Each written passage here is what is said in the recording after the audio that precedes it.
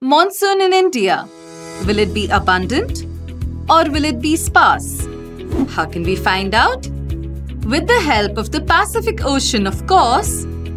You must be familiar with the Pacific Ocean as the vast expanse of water between Asia and the Americas. This water body, located thousands of kilometers away from our country, has a huge impact on monsoons in India. It's true.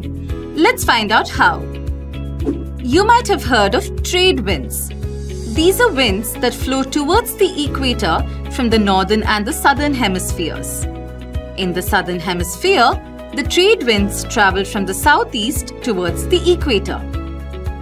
These trade winds, as they flow over the Pacific Ocean, carry the south equatorial warm currents from South America to Asia.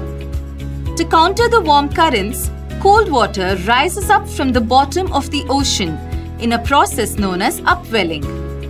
Upwelling ensures the sea surface temperature is balanced, and this state generally denotes normalcy in the Pacific Ocean. When the conditions in the Pacific Ocean are normal, there's no impact on Indian monsoons. But normalcy isn't always the norm here. There's a phenomenon that occurs in the Pacific Ocean known as El Nino, which in Spanish means a little boy. During El Nino, the trade winds weaken. Due to weakened trade winds, the warm currents flow eastward.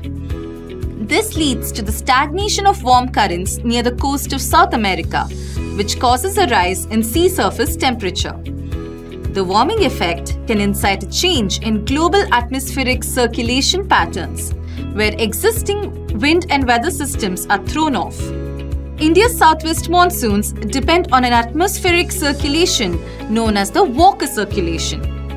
El Nino weakens the Walker circulation, and as a result, the southwest monsoons dwindle in India, which is why the rainfall during these years is quite scanty. So during El Nino years, our country has a major rainfall deficit. The agricultural sector feels the brunt of El Nino, as dwindling rains mean less irrigation and low produce.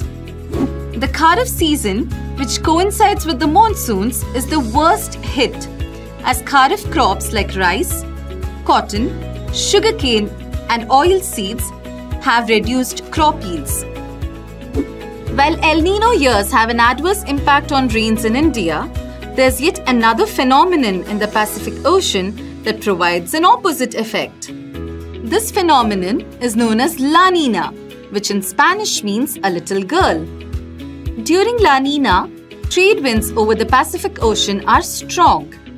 So to counter the south equatorial warm currents, more cold water wells up, leading to colder than normal sea surface temperature in the Pacific Ocean.